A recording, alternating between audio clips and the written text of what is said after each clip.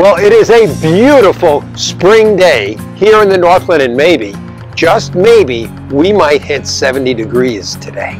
So do you have any nights where you wake up in the middle of the night and you just can't go back to sleep? Yeah, you know, I think we all do. And I wanted to give you today several things that I do when I wake up in the middle of the night and can't go back to sleep. Well, the first thing I try to always do is not to get annoyed at my not being able to sleep.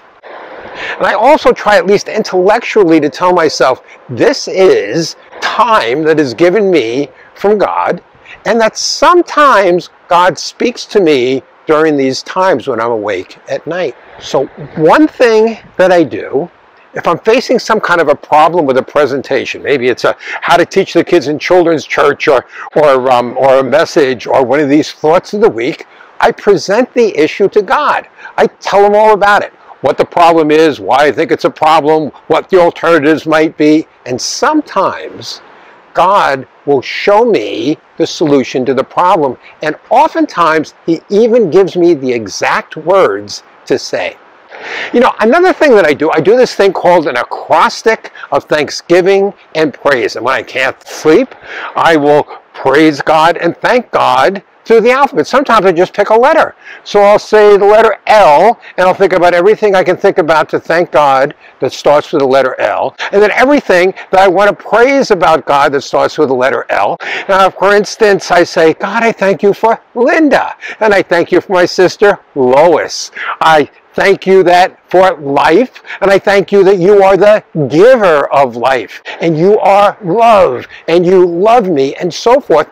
And sometimes God will give me great insight through those prayers, and other times I just fall back to sleep.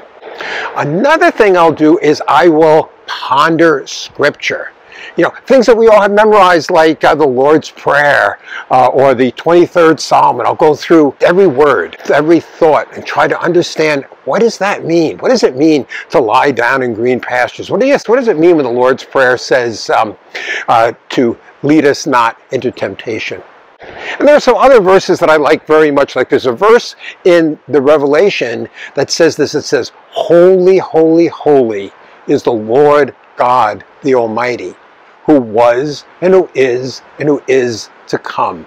And I ponder over those words. Well, your assignment for today, for this week, is when you can't sleep tonight, consider spending some time with God. Well, thank you so much for watching. Have a great rest of your day. Aloha, see you there. And please, please, please, when you can't sleep, don't get annoyed. Maybe God wants to spend some quality time with you. God bless.